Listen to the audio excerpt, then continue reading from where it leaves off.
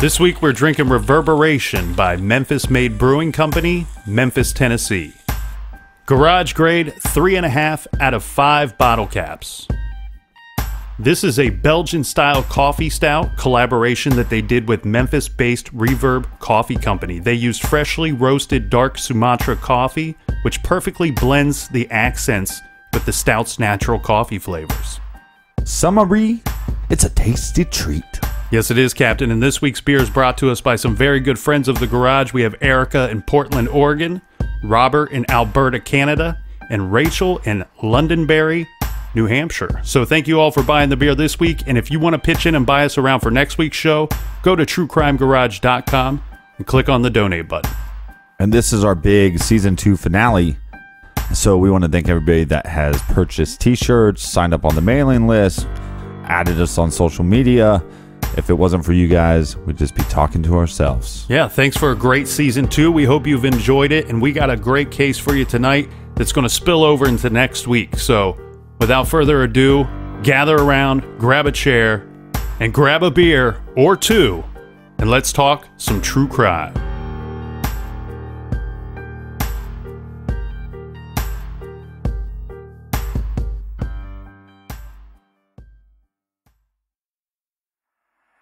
I believe the Lord's going to direct me, guide me, and lead me, and we're going to give the glory to Him.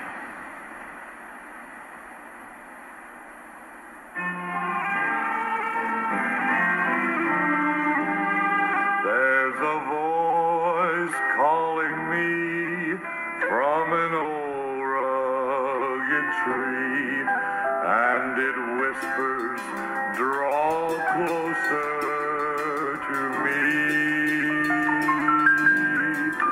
Leave this world West Memphis, far behind. West Memphis, West Memphis, There are no West Memphis, West Memphis.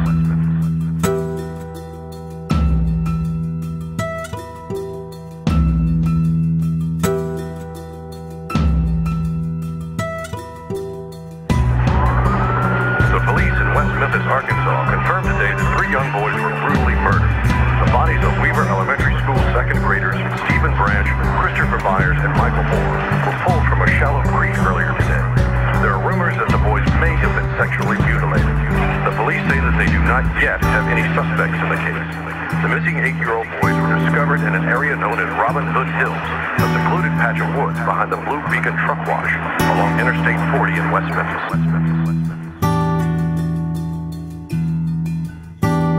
Imagine all the evil that you could think of, the how someone could be murdered. And that's how these 3 children died. No family should have to go through this. Unfortunately, it's going to happen again somewhere. Another town. It's going to happen again, I'm sure. A lot of bad people out there in the world. I see no reason, I see no motive for why these 3 little boys were murdered. One had to have murdered the 3 boys. Stephen Branch, Christopher Myers, and Michael Moore. Hundreds of people killed in the name of religion. It is a motivating force. It gives people who want to do evil, want to commit murders, a reason to do what they're doing.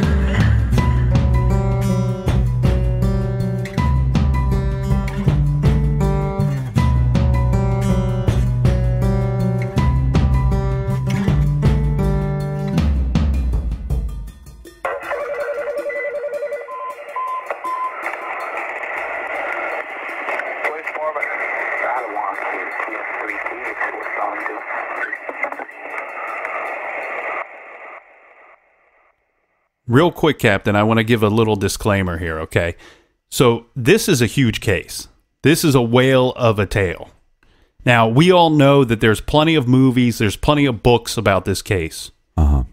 And we wanted to approach this a little bit differently because I've always felt that a lot of the movies and a lot of the books regarding this case, they claim that they're going to go into it, you know... No bias. Right, exactly.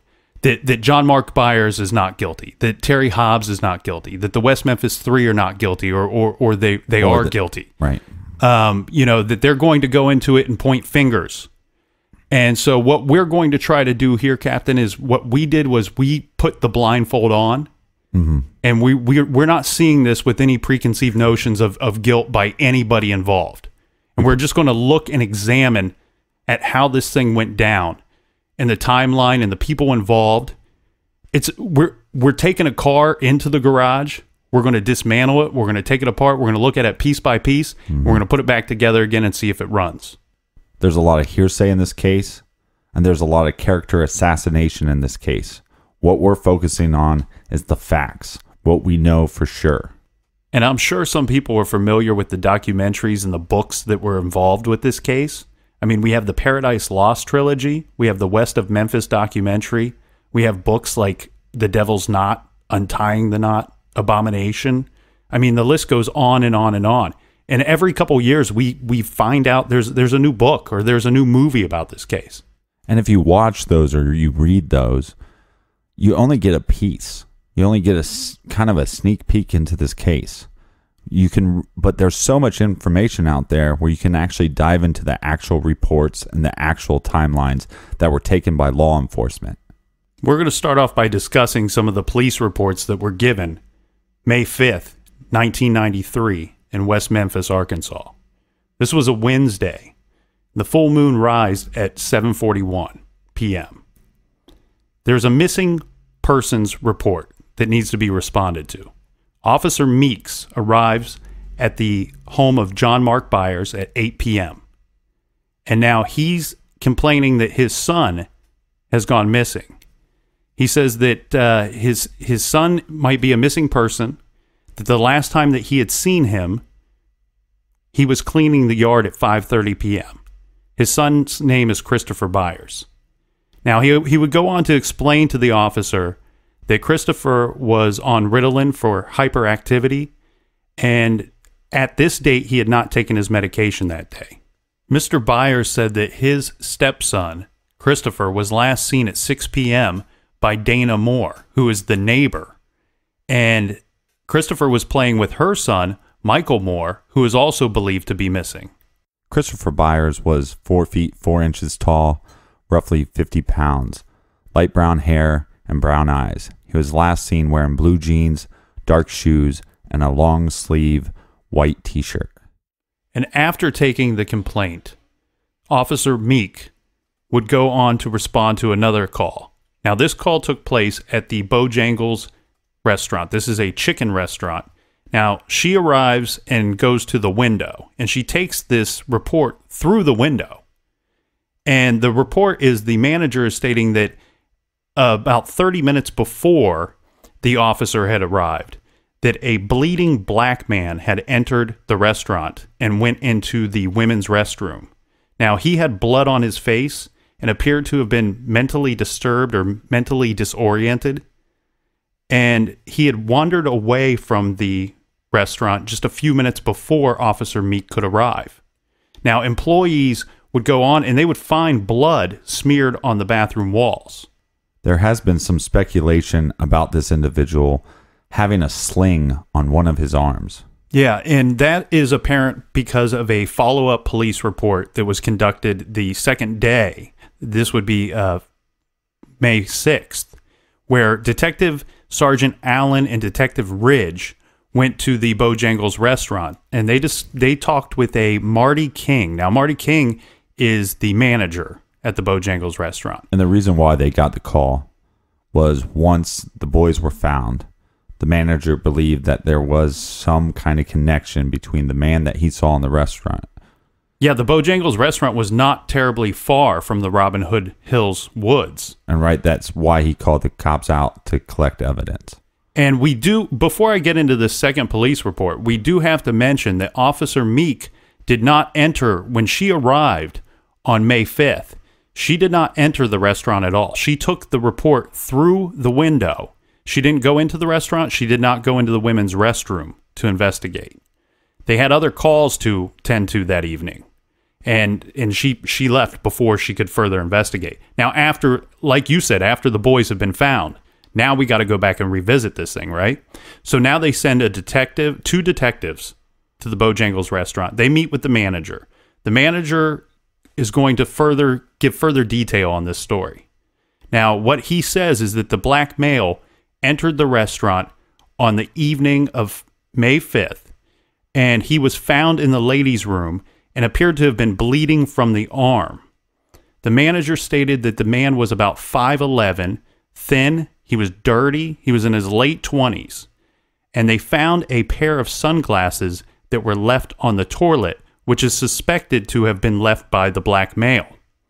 Now, the subject that we're talking about, he had a blue cast type brace on his arm that had white Velcro on it.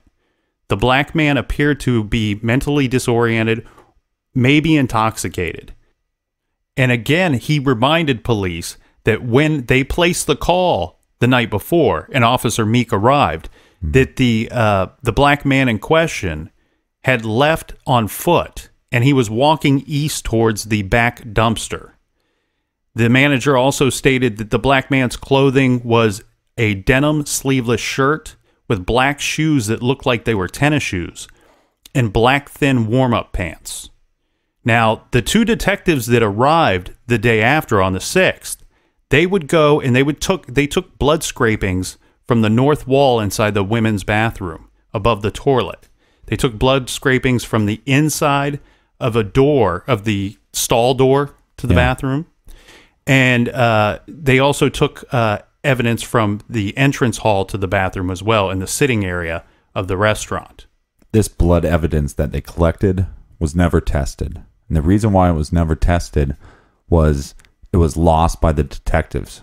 Yeah, and some of the blood that would have been there the night before was cleaned up by the employees, so there was less.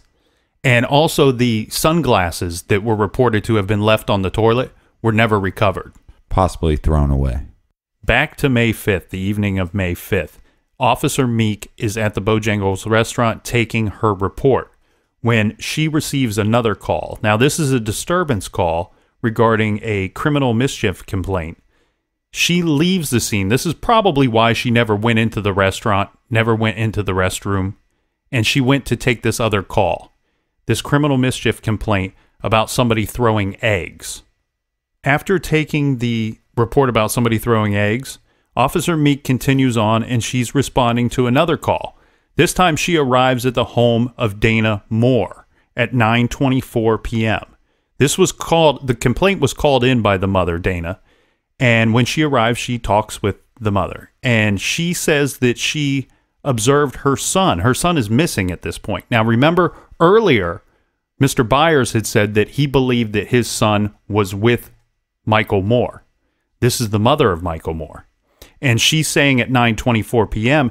that her son is missing, and he was last seen riding bicycles with his friends, Stevie Branch and Christopher Byers.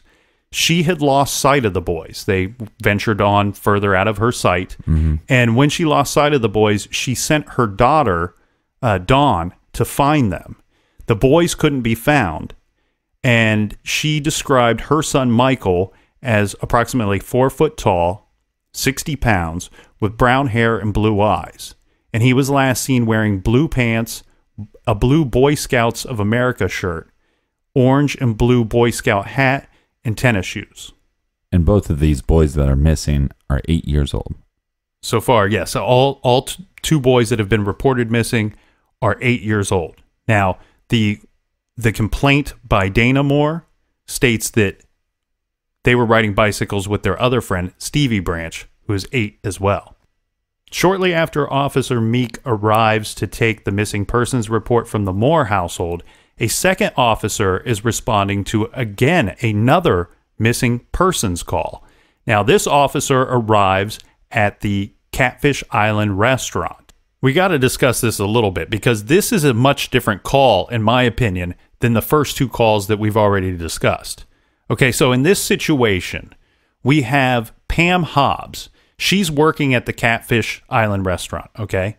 Now, her husband, Terry Hobbs, he's the stepfather of Stevie Branch. he arrives to pick up Pam Hobbs from work. Okay, so she's getting off work, and he arrives approximately, it must have been about 9:20 to 9:25, because the police call comes in, and a police officer is dispatched shortly after that and responds to this call just after 9:24 p.m. And Terry Hobbs isn't alone when he goes to pick up Pam Hobbs. He is with their daughter, Amanda. Yeah, you're exactly right. And what happened is, see, Pam Hobbs, she had a DWI, so she's no longer driving. She doesn't have a driver's license at this time. So Terry Hobbs would typically drive her to work, which he did on the day of May 5th, and then he would come back and pick her up. Okay, so at this point, Terry Hobbs arrives with older daughter, Amanda, and they go to pick up Pam Hobbs. Now, Pam says that that the pickup was a little weird, because when Terry enters the restaurant, that he came in and without talking to her, without telling her what he was doing, he goes over to the payphone and places a phone call. He doesn't explain to her who he is calling.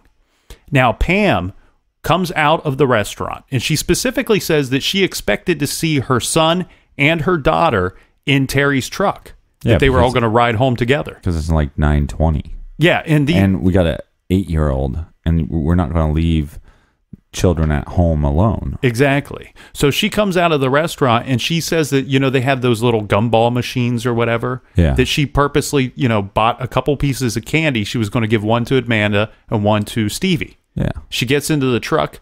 There's no Stevie. Now, Terry gets into the truck with her, and he says, Stevie's still missing. We haven't been able to find him. Me and Amanda, we've been together the entire time that you've been at work, and we've been out looking for Stevie. Now, his friends are missing as well. I've just called the cops from the payphone. So the police arrive. Now, this is Officer Moore. He arrives, and he's going to take the complaint from Pam Hobbs. Now, she would state that her son left home after school, and she hasn't seen him since.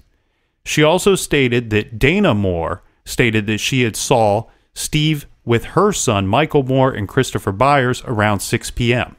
Now, it's 1993.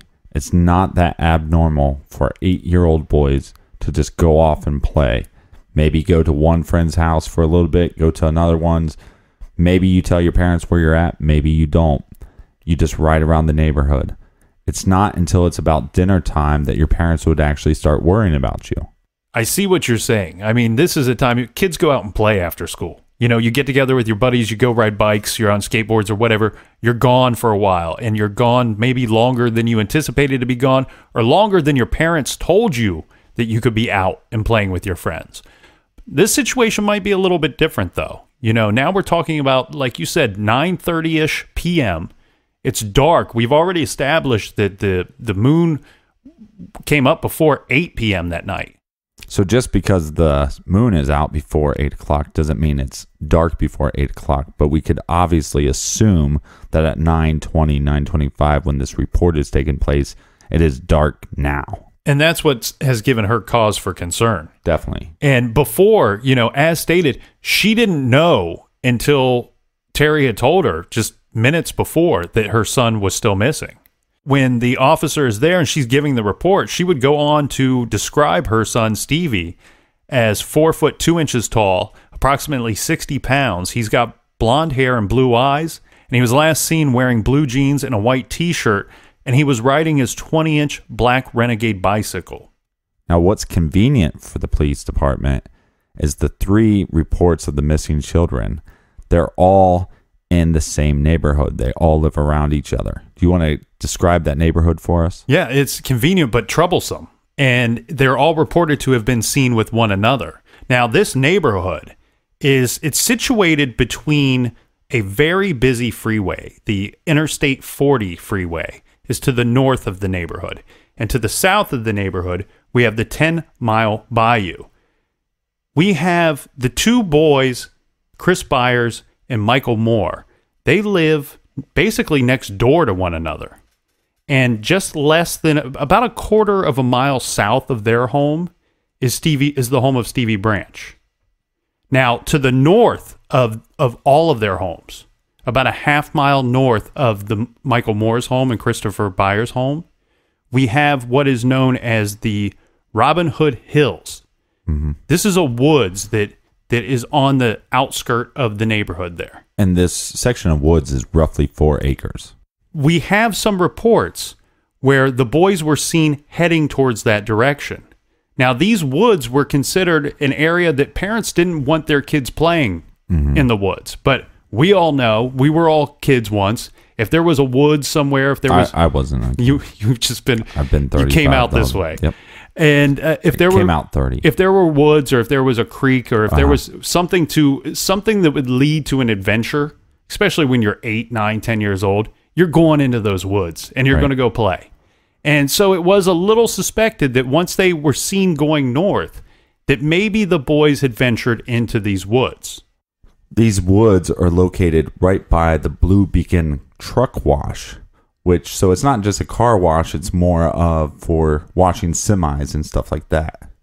Yeah, there's a service road that runs right off of that Interstate 40, and this is where the truck wash is. And now, one thing we got to keep in mind here with the West Memphis town is that a lot of their money that they generate comes from being located right by this freeway. This freeway is one of the most traveled freeways in the United States. So they get a lot of truckers that are going to stop. They're going to wash their car, wash their truck. But there's also truck stops, and there's these restaurants where the truckers would go into and spend their money to get a meal or to fill up their tank, wash their truck. So it's a big part of their economy. By 9:30 p.m., it's well established that we have 3 missing boys, all from the same neighborhood. Multiple family members of these missing boys are out searching for their children, for their stepchildren. And they would go, they would drive up and down the streets of the neighborhood, ask neighbors if they had seen anybody, if they had seen the boys. And some of them even ventured into the truck wash and ventured into the wooded area. And by after midnight, most of them start to give up their search. It's getting way into the late of the night. They cannot find the boys. And unfortunately, there's not much hope, but what they do is they wake up the next morning. Well, also, it's so dark that you can't see anything. You're hoping this is just a misunderstanding, that maybe they went to somebody's house that they didn't know about, and we can't do much tonight, so we'll deal with it in the morning. And these family members, as well as law enforcement, would continue on the search the following morning. Now, the police department would get help from other local law enforcement agencies in their searches. So we have a smaller police department that is going to get a lot of help from bigger police departments. And we even have the city of Memphis in Tennessee sends over a helicopter to search the following morning. Because again, this is west of Memphis. Yeah, we have the Memphis Police Department providing the helicopter for the search the following morning, as well as the Crittenden County Sheriff's Department assisting with officers and boots on the ground. Here's one thing that's interesting, Captain. On the morning of May 6th, this is an appointment that was already scheduled. Right. Okay, we have a woman named Vicki Hutchison. She's approximately early 30s. And she has an appointment to speak with an officer. His name is Don Bray. Now, this interview would be conducted when the kids were still missing. So she arrives to this interview, and the reason for the interview is that a local truck stop where Vicki Hutchison works, there was a suspected credit card fraud situation. Okay. After being asked by the truck stop owners to interview this woman, he has scheduled this interview. So she's a suspect in this? She's a suspect for this because there was a $200 overrun on a credit card. Now, the owners of the truck stop, they suspected that their new employee, Vicky, she was working at the time. Right. And this is something that hadn't happened recently or hadn't happened before. And they believe that she should be suspected of this $200 overrun on this credit card. Right. This credit card belonged to a customer. So we could assume that they maybe questioned her about it, but they didn't feel so confident in what the answers they got, so they turned it over to the police department. So the interview starts, right? And Vicky shows up, and she shows up with her 8-year-old son, Aaron. Now, the officer is a little perturbed by this because he's thinking, couldn't you find a better way for this to go down? That maybe somebody should be watching your son. Maybe you shouldn't be bringing him to a police interview where you're a suspect in a potential fraud. Yeah, maybe the officer didn't think that she was taking it serious enough. Well, she explains to the officer after they start talking about the credit card incident. She explains to the officer that I brought my son Aaron with me because he's 8 years old and he goes to school with the boys that are missing. I've heard these kids are missing. And that he is very good. He's best friends with Michael Moore and Christopher Byers. Now, Vicky would tell the officer that on the previous day, the previous afternoon, that the Byers boy had came over to the house with Michael Moore and had asked Vicky if her son Aaron could go with them to the woods. Yeah. And now Robin Hill.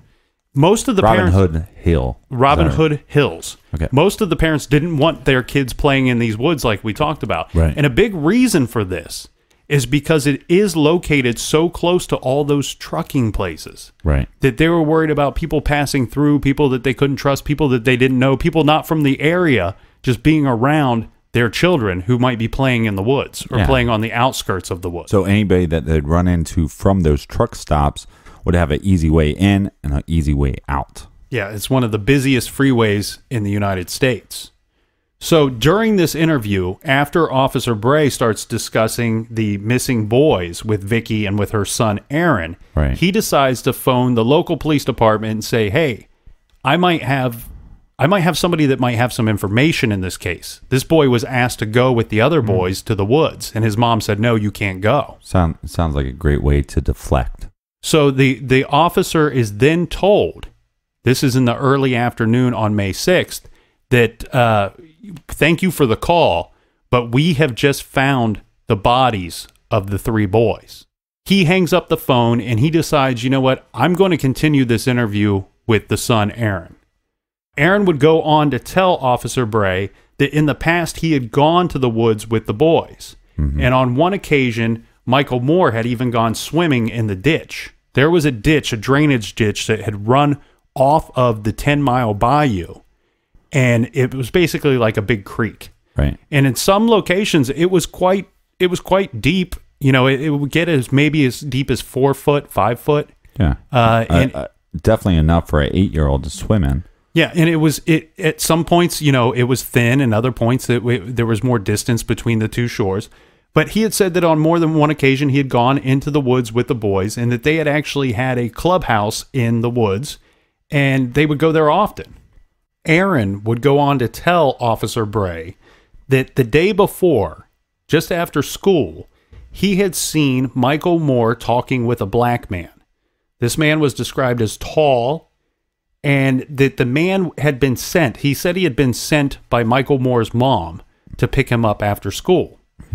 The man was black, he was tall, he had yellow teeth, and he had writing on his t-shirt, and he was driving a maroon car.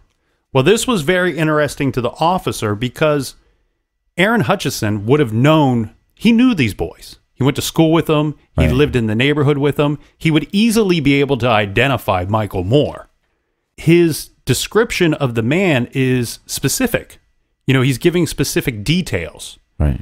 The problem with this report is that Michael Moore's mom said, no, I didn't send anybody to pick up my son. Right. And second of all, we live right by the school.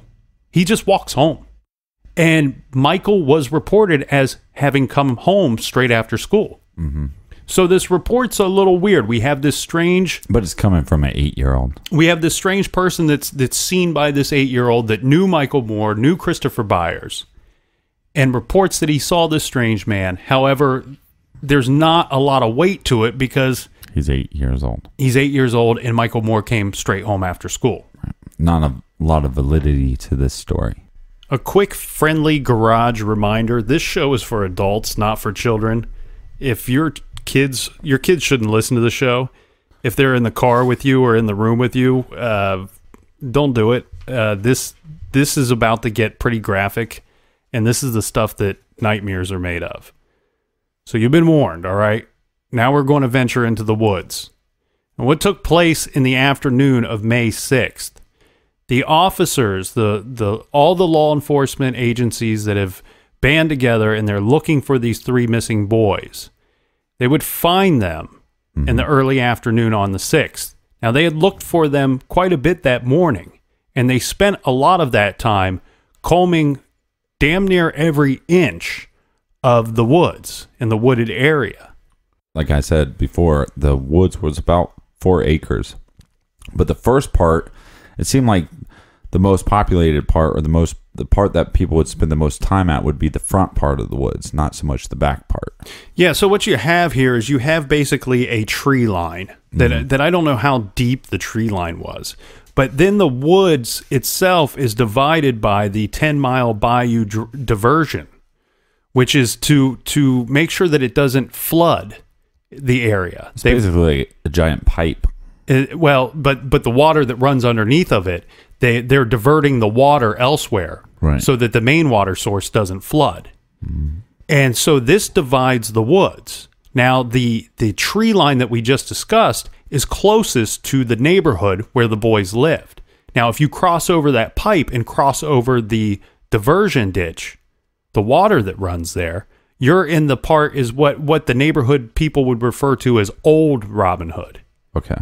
So they are combing both sides of this wooded area for most of the morning, and nothing is discovered. Now, they're just about ready to leave the area. Law enforcement is just about ready to leave the woods when one officer, Steve Jones, he's a Crittenden County juvie officer. He is basically the last man left in the woods. And there is a creek that runs off of that diversion that we had discussed. And he's looking down in the creek, just about ready to leave the woods, when he spots a tennis shoe. And this is a black laceless tennis shoe. This is at 1:30 p.m. Now, the officers, he calls over other officers to come over and view this tennis shoe. It's clearly a child's shoe. And they're talking, and they wonder how they could have missed this because they've combed this area all morning long. However, it's just now spotted. And they've decided we have to search this creek. Yeah. So what happens Talk about chilling, right? Yeah. And you're the police officer. You're going, we just found this shoe. Now we got to go into this water. Well, what's even more chilling, somebody has to volunteer to go into the water. Because now, if anybody has seen pictures of this water, it's the best I can describe it is milky. Like when they show pictures of it from above, it just looks milky. Like you couldn't look deep into the water. Yeah, I mean, it kind of looks like chocolate milk. Yeah, because it's so muddy too. It's very muddy and it's kind of dirty. And so a very brave man, Detective Brian Ridge, he decides that he is going to go into the water and see if he can find any more clothing or maybe worse. Now, what happens is that he gets in the water, and what he's got to do, because you can't see into this water, you got to feel around. He's got to get down on all fours, and he's got to kind of crawl along the bottom and feel out with his hands to see if he can feel anything. Yeah, and some of these spots of this water are going to be 4 feet deep, right? 3 to 4 feet deep. So some of it, he has to submerge his whole body in water. Yeah, and the area that they are in at the moment is about 2 to 3 foot deep. Okay, so it's not as deep as the deepest parts, but he's going to be able to keep his head above water, but most of his body is going to be submerged. Right. And his arms are out in front of him, and he's feeling around. And now the bottom of we should point out that the bottom of this creek, like the captain said, the water is very muddy, is the best way to describe it. And so the bottom of the water floor there is your feet, your knees would kind of stick in it. You get like a suction cup. Right. So he's feeling around, and he's in the water for about 10 to 15 minutes when he feels something, and he pulls this object up. Okay. He pulls this object up and it's one of the bodies. It's a body of Michael Moore.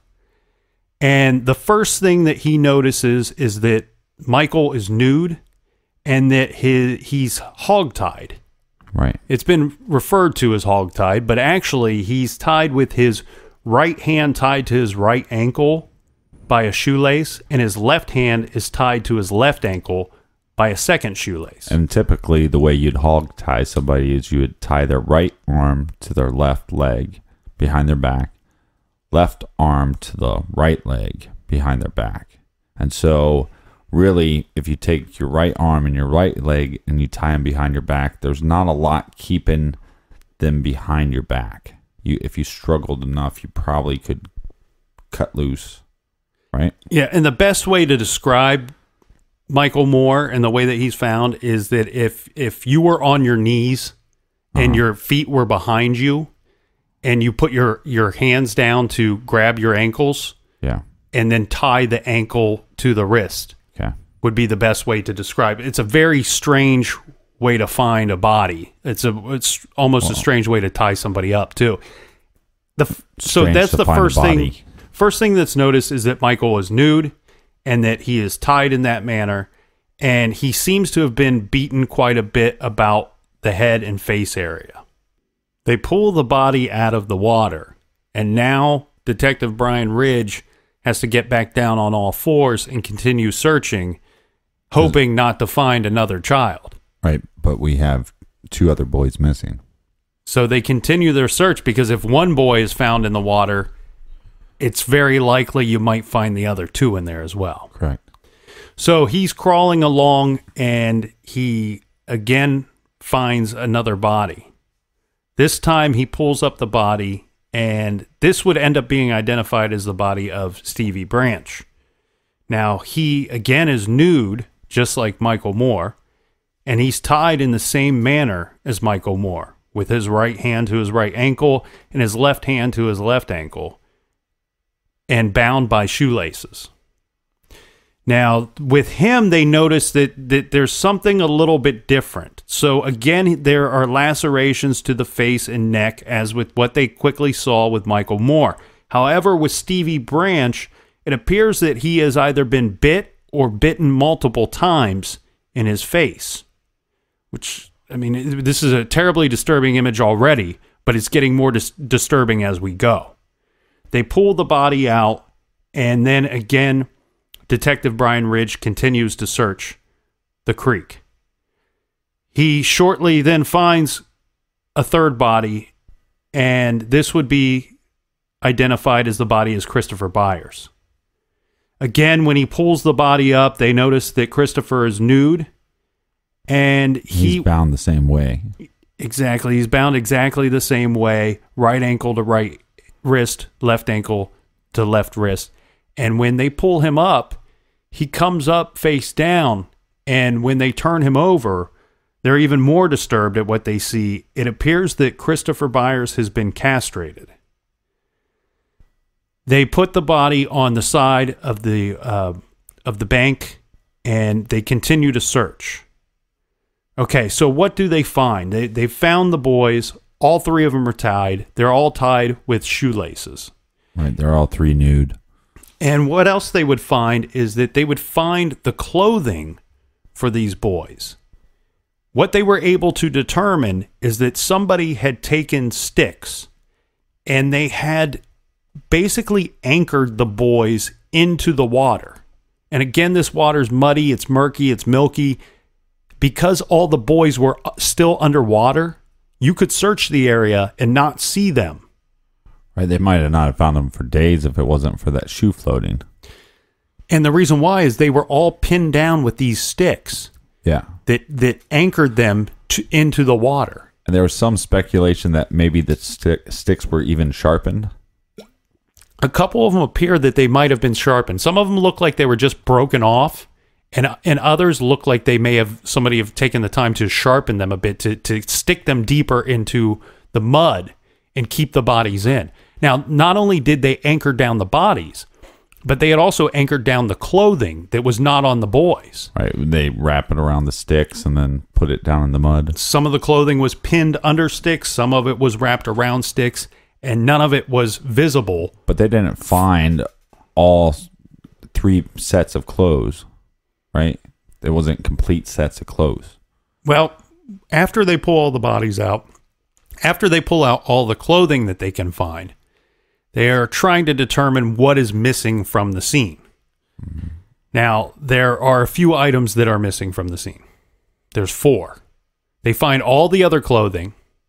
Right. However, they're missing 1 sock, 2 pairs of underwear, and they're also missing the penis of Christopher Byers.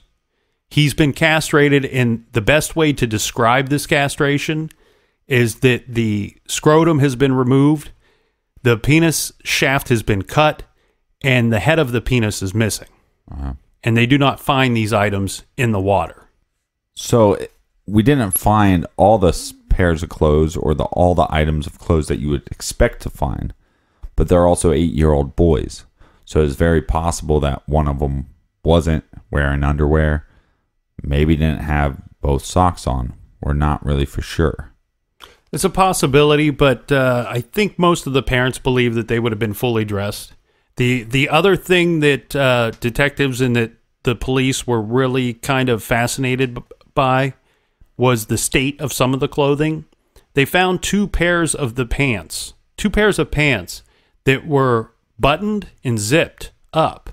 Right. But they were completely inside out, which is kind of a strange way to have found these items. Yeah, but if you helped, anybody that has, again, dealt with little boys and had raised little boys, you'd know that if they took off their pants, sometimes they'd pull them off completely inside out. And like the button would stay buttoned, the zipper would stay zipped. Yeah, it's not apparent whether that means that they were pulled off of the boys or if the boys had removed them themselves. Right. The parents of the missing children are near, and they are waiting behind the evidence line, the police tape. You cannot cross this area.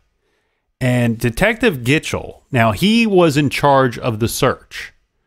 So he comes out of the woods after they've located these bodies, and he's going to go up he has the unfortunate situation where he's got to deliver the message to the parents. Yeah, and you're not just making a phone call here. You're having to tell them face to face.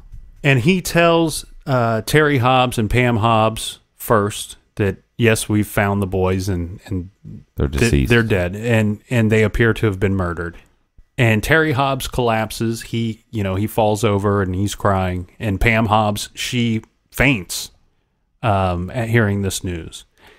Gitchell goes over and he also discusses the findings with John Mark Byers, the stepfather of Christopher Byers. And he had the unfortunate situation of delivering this news. The bodies were found around approximately 1:45 p.m. They were pulled from the water, as we had just said. The coroner's office was not called for approximately 2 hours. So at 3:20 p.m., the coroner's office receives a call from the West Memphis Police Department that stated that they had found the 3 boys and that they needed the coroner to come to the Blue Beacon truck wash to pick up the bodies. Yeah, and protocol, I guess, is if you find bodies in water that sometimes you want the coroner to be the ones to take the bodies out of the water. Yeah, and in this situation, too, there's something else going on here. Okay, so it's May. It's in Arkansas. For people that aren't familiar with the United States, Arkansas can be a warmer state, especially in the month of May. The approximate temperature of the water was suspected to be 60 degrees, which would be better to maintain whatever evidence or whatever you could with the body. And once they pulled them out, they start decomposing right away. They start decomposing faster. Right. And the temperature that day in the woods was approximately 80 degrees. So we're talking a 20-degree difference. And you got bugs, insects, and all kind of things. And the coroner shows up about 2 hours after the first bodies pulled out of the water to retrieve the bodies and maybe any evidence that would go along with those bodies. Now, because the woods is so dense, you couldn't drive a vehicle into the woods. So what they had to do was they had a hearse, and the hearse pulled up to that Blue Beacon truck wash, and they had to back in up to the tree line, and the officers wrapped the bodies along with the coroner's approval. They wrapped the bodies in a sheet, placed them in body bags, individual body bags, and they carried them out. Carried them out of the woods. That's a tough day to be a police officer. Yeah, these police officers are beaten down mentally, physically, emotionally. It's hot out. They're sweating, and some of them, well, all of them are seeing some of the worst sights that they will ever see in their careers or their lifetime. After having found the bodies, finding the clothing, police and law enforcement found the 2 missing bicycles as well. Well, there should be maybe 3. Yeah, we should report here, and we'll get more. What we're going to do is episode 2, we're going to get way into the families and way into their movements and what was going on in the neighborhood at the time of the disappearance. But part of that is that Christopher Byers was not on a bicycle. The other 2 boys were on bicycles. Right. Christopher Byers started off that afternoon, that evening, on a skateboard, and at some point he ended up doubling up on a bicycle with one of the other boys. Typically what would happen, because she couldn't keep up on the skateboard, so you just be like, I'm going to ride with you, tandem. The boys' bodies are found in the water, in the woods, and the 2 bikes are found in the water in the woods as well. How far away from the bodies do you know? I believe it was approximately 50 feet or so. So it's a pretty good distance. Yeah, well, it's hard to say, I believe, because looking at the map, is that 50 foot by water? Is that 50 foot by woods? Is it 50 foot by a trail? You know what I mean? I don't know exactly. Well, 50 feet is 50 feet, whether you're in water or you're on land. Right, 50 foot is exactly. Right. It is 50 foot is an exact mark. But what I'm getting at is, how was that determined by law enforcement? Because where the bikes were positioned in comparison to the bodies, one could argue you might be able to get to them faster via water than you would. Quicker. They'd be closer if you're actually in the water. And it wouldn't be significant, but I just wonder about that. Investigator Gitchell, he has to now talk to the media, right? So not only do we have the victims' families and neighborhood people standing around outside of the crime scene tape waiting to hear if they found the bodies, but we also have the news media. Because by this point, not only was this the biggest case in the city, this was the biggest case in the state and arguably in the nation. We had 3 boys that were seen together the night before, all have gone missing. They're reported missing in the state of Arkansas the next morning on the news, as well as other outlets as well. So now people are starting to flock to the area and try to figure out what's going on with this investigation. They find the bodies. Gitchell has to deliver the disturbing news to the parents, and now he has to address the media. Yeah. So he addresses the media, and he's pretty vague on what they have found. Basically, he's saying we have found... Well, it's an open case, so why would you just say, hey, we got all this evidence? We found the boys. We don't know much at this time. Right. We are investigating all leads. What was once a missing persons case, this is now a homicide case. Yeah, the only thing he could say for certain was because how the bodies were found, it was obvious that this was a homicide, multiple homicide. So Gitchell rounds up his men, and there's some talk between him and the state police agency. The state police agency wants to know, does Gary Gitchell want to have assistance from the state police? He says, no, this is a local matter, and we're going to handle this here. We thank you for your assistance in the search. Which I think is just arrogant, and I think at this moment you humble yourself and you take any assistance you can get and you use all the resources you can.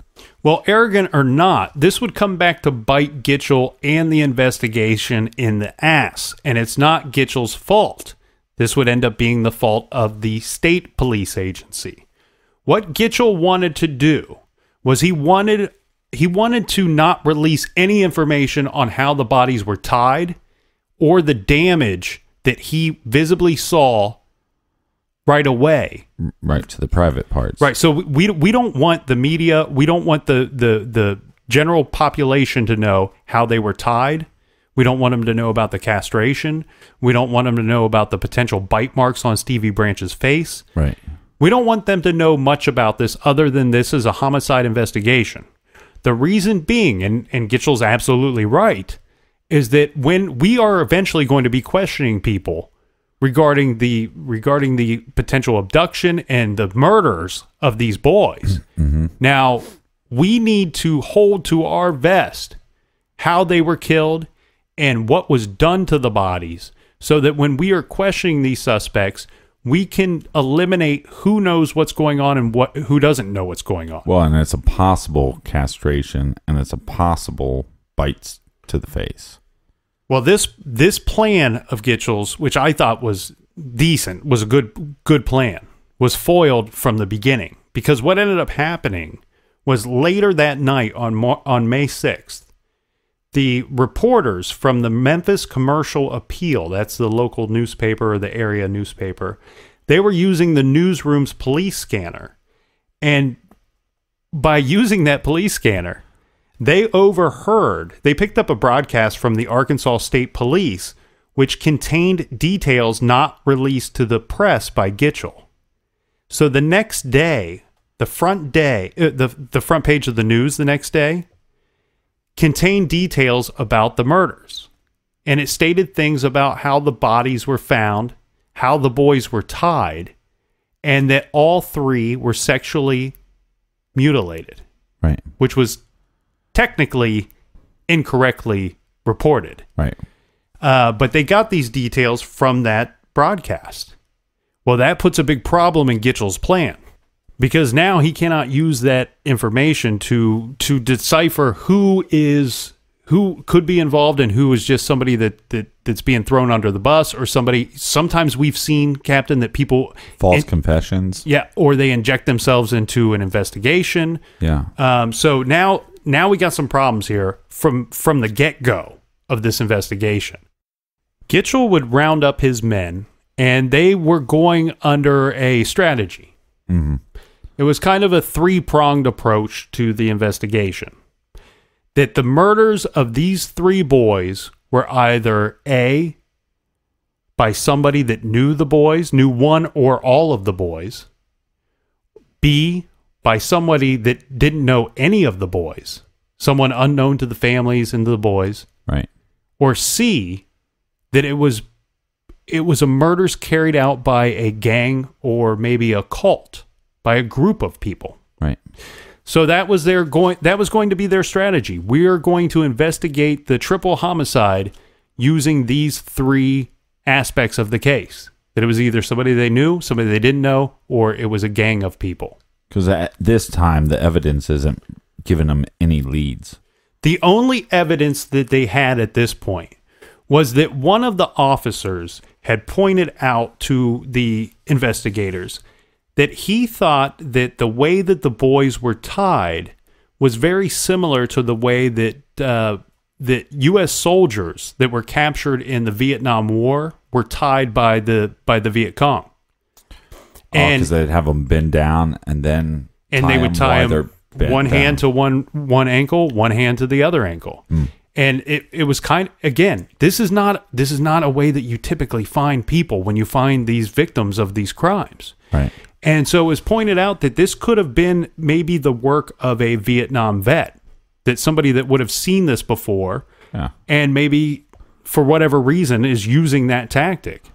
So their first lead that they end up using and that they end up going off of is that they start searching the local and area hospitals. Now, what they are looking to find is a former Vietnam vet who's been checked into the hospital that is suffering from injuries to his penis, because they believe all of the boys to have been sexually molested or sexually assaulted at the time of their deaths. That's what they believe, but they don't have proof of that. Correct. They're just going off of what they've seen between the time that the bodies were pulled from the water and the carried time away that- by the coroner. Right. In the weeks that immediately followed the murders, the police department submitted hundreds of items to the to the evidence lab, to the crime lab for evaluation. Among these items were 18 knives, 3 wooden sticks, 1 tire billy. That's the with the truck drivers come out with the small billy club and they thump the tires. So 1 tire billy. How many knives did you say?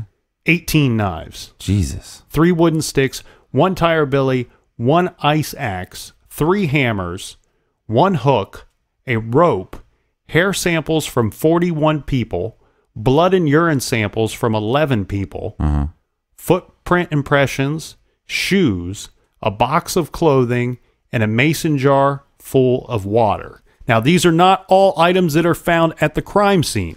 These are items that were collected through talking with people. Some of these items were found at the crime scene, and these were items that were sent within several weeks of their investigation to the crime lab. The crime lab would come out, the coroner and the crime lab would come out and give Gitchell and his officers and his investigators some information. Give them Now, a bunch of high fives. This information that is given to the investigators, after examining the shoestring bindings, Right. they found that the knots that were used on Christopher and Michael were all of the same. Okay, so let's think about this real quickly. We have 6 knots. Each boy is tied twice with 2 shoelaces. So of those 6 knots, 4 of them are the exact same knot. And 2 of Christopher them- and Michael are all tied using the same knots. Right. The knots on And Stevie... it doesn't state what kind of knot that is. No. Okay. The knots on Stevie Branch were different from each other and dissimilar to each other knot that was used in the crime. So what we're saying there's here 4 is... of the same, and then 2 that are different from all those other 2. and different from one another. So I'm going to break those down. We're going to call those knots colors. Okay. So we got 4 knots that are the color blue. Mm-hmm. Then we have 1 knot that's the color red. Mm-hmm. And we have another knot that's the color green. Yes, exactly. So that's basically, because when you start doing 4 knots, it gets a little confusing. 6 knots, 4 the same, and 2 that are completely different, which is weird. So we have 2 boys that are tied up the exact same with 4 knots, and we have 1 boy that's tied completely different using, again, shoelaces, but for whatever reason, his 2 knots don't match any of the others. Which, as a detective, starts making you, it kind of points into the direction that there's possibly more than one attacker. There's more than one murderer. So we got that list of 3 people that, things that we're looking at, and possibly a group of people. Yeah, that's the first thing it would make you think, that there's a group of people. The other thing that should be pointed out here is sometimes when one perpetrator, or if perpetrators are outnumbered, they may have the victims tie each other up. Yeah, control tactic. Yeah, so maybe Stevie Branch was tied up by 1 or more of the other victims, or maybe he was tied up by a different assailant completely. We don't know. We'll get into that. The other thing that they found was that they said that we found skin and possibly cuticles in one of the ligatures, and that they said there's a strong chance that this skin is not that of any of the 3 boys. They also found a fragment of negroid hair that was found in the sheet that was wrapped around Christopher Byers' body. Is that how it's reported? You mean African-American hair? Yeah, I would say African-American hair, but it's a medical examiner's report. Okay, that's the report. They use the word negroid hair. Okay. Now, so remember, we said that the boys, after being pulled out of the water, they were wrapped in a sheet, and then they were placed in the body bags and transferred to be examined. Right. Now, what they're saying is we didn't find the fragment of this hair on the body per se. We found it in the sheet that the body was wrapped in. Right, so it's possible that has nothing to do with the case at all. But it's also evidence, and it's something that's there possibly for a good reason. On May 26th, 1993, this is 20 days after the bodies were found, the lead investigator, Gitchell, he has not received the autopsy reports at this time. Mm-hmm. He's frustrated. He's trying to carry out this investigation. They need leads. This case is starting to go cold. Well, I know that. So he sends a letter to the crime lab. He's desperate. And in this letter, he raises several questions. Mm-hmm. And he wants to know the crime lab's findings to the following questions. First question is, what were the times of death? Yeah. What were the causes of death? Mm-hmm. Could he get a diagram of the wounds found on the boys? He also wanted to know, had any tears, blood, or punctures been found in the clothing of the boys? He wanted to know if a stick... So he wanted to know... He wanted to know that because he wanted to know if they were attacked before they were disrobed. Yeah, and we'll get to this later in the next episode. Right. But there were some big freaking case. There were some stab wounds. There were some marks on these boys' bodies. Right. What he's trying to determine, exactly what you said. Were they nude at the time that these injuries were inflicted, or were they still clothed? He also wanted to know if a stick that they had sent to the crime lab had been used to beat any of the children. Had the crime lab found anything that would indicate the involvement of a black male? Remember, they found that negroid fragment of hair. Well, they also have the guy from Bojangles. The tall, thin black man with the yellow teeth and the writing on his... I'm talking about Aaron Hutchinson's report. No, right, but I think we can kind of dismiss that report a little bit, but we got the individual at Bojangles. He also wanted to know if there was any evidence that the boys had been forced to perform oral sex. He wanted to know if maybe they had been sodomized. Now, here's the other thing, though. This was the big question that he left for the end of his letter. Mm-hmm. There was a closely guarded secret that the department was keeping close to the vest, all right? The doctor that had performed the autopsy, this is Dr. Frank Peretti. He performed the autopsy, and he mentioned... Now you see him in Paradise Lost. Mm-hmm, you do. Okay. He took the stand. Kind of funny like this. And he had mentioned, kind of off the record, that urine might have been found in the stomachs of two of the boys. But he would have said this. He was in... There was possible urine found in their stomachs. Well, he had asked the police if they would gather water samples and submit them to the crime lab, because he wanted to determine, we need to make a determination. This is the doctor. Was this urine in the stomachs, or was this just the creek water? Right, but this is the doctor. He said that to police. Yes, Yeah, he said, please submit water samples. I find that to be a very intelligent thought. That's something I want. And the police did as such. They collected water samples the next day, and they sent them to the crime lab. But it's a very intelligent insight, I believe. I agree, but here's the problem. There's been 20 days since these bodies have been found, and the lead investigator still has a lot of questions. I mean, that's a list. Because think about this. First of all, I am thinking about this. That's what we do. We don't have a time of death. No. Well, that's messed up. We need a time of death so we can figure out where people were, what they were doing, and if they were involved. Right. Second of all, timeline becomes important. How do you know anything? Alibis don't matter that much. They don't help you or hurt you if you don't have a time of death, or at least a rough estimate. Second of all, he wanted to know which kid, if they could determine so, was killed first. Which would possibly give you some leads on possibly which victim would know, somebody that would know that victim. Well, here's the thing. There could be a situation where maybe one of the children was killed by accident and the other two were killed to cover that up. And if so, if you knew who was killed first, you could explore that possibility, that idea. But it's weird that one would die from accident and then they decided to tie up all three victims. Yeah, it is weird. But it's also weird to then have an accidental death and then have 2 murders after the accidental death. Yeah, he wanted to know which kid was killed first, and the last question that he had for the crime lab was, were any of the kids dragged? Like their bodies dragged. Yeah, meaning maybe they weren't killed at the scene. Because you have 3 possibilities, right? They're either killed in the water, they're killed in the woods, or they're killed somewhere else. Mm-hmm.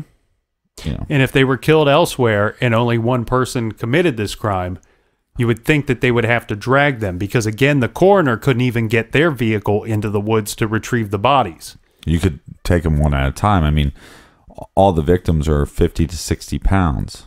So it's not. No, it's not impossible to take them one at a time. But if they could show clear signs that they were dragged, then maybe that would point that this was definitely had taken place elsewhere. Because remember... Yeah, but also I think it puts some indication on how many people. Because if there is no drag marks, then they're either carried one at a time or they're carried by several people. Well, and we should point out that the police believed that there was a lack of blood found at the crime scene. Yeah. Found where and near where the boys' bodies were found. Mm-hmm. This would indicate that maybe the crime was carried out elsewhere. Yeah, and if you look at that, what do they call that when they take the pictures with the blood splatter? The blood spatter? Yeah, but it's They use the luminol? Yeah. When you look at the luminol pictures, it doesn't look like a ton to me, but then the other problem is blood does soak into the ground. Yeah, and you have a water source very close by. Right, which I think then that would be the argument that maybe there was more blood, but it got washed away. And again, Gitchel's still not received the autopsy report, so he doesn't clearly know how the boys had died. But I'm assuming, using his experience, that it's probably, and he's a smart guy, it's probably pretty obvious that at least Christopher Byers may have bled to death because of the castration. Right, which would be roughly about 5 pints of blood. And you would expect to find a lot of that blood at the actual crime scene. Yeah, but see, that's where I wonder about the time of death, because if the death happened earlier on the 5th, then, like I said, if it's soaking into the ground, how much of that is not coming up on the luminol pictures?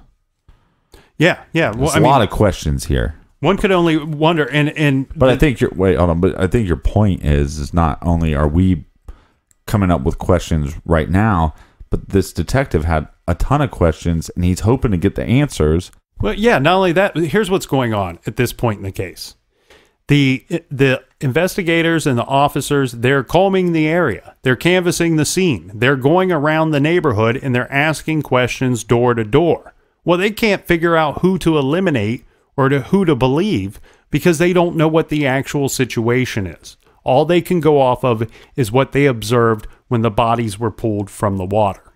We've gone through the events from Wednesday evening. We've gone through the search for the boys Thursday morning and until the early afternoon of when they found the bodies and their immediate observations when they found the bodies. Well, I mean, we're also talking a little bit about what happened 20 days later, looking for these answers from the crime lab. Yeah, and that's just to point out how they were kind of dragging their feet when they're waiting for these answers and hoping to get leads. Yeah, because they don't got a lot to go off of right now. Nope, not much at all. Just what they observed when they pulled the bodies from the water. They have the fragment of hair that they've heard about and how the boys were tied up. Yeah, this suspicious individual in Bojangles, and we got some family members we need to look into. And yeah, you're exactly right. And we got this weird community. I don't want to say weird, but it's a community that seems like it's down on their luck a little bit. And we have Gitchel's statement where he is saying that we are looking for somebody that either knows one or all of the boys, or two, we're looking for someone that didn't know any of the boys. Or possibly a group. Or possibly a gang or a cult. And this is how we're going to investigate this. Well, and this area, too, is very religious. So I wonder if that's The Bible Belt. yeah. And you'll hear phrases like satanic panic. And so next week, what we're going to have to explore are those 3 different areas that Gitchell was looking into. I thought this was the finale. Well, unfortunately, we picked a case that's too big for one show. So good for you, good for us. We'll be back again next week to discuss the West Memphis 3 in more detail. And what we're going to look at next week, we're going to look at the family members. We're going to look at their movements, the family members of the victims, their movements, their timeline on the 5th and on the 6th of May. We're going to determine if any of those people are potentially involved in this case. We're going to look at unknown persons. And we're also going to start to explore that third element, that gang and cult aspect of the case that Gitchell was pressing. All right. So I guess we're not wrapping up the season.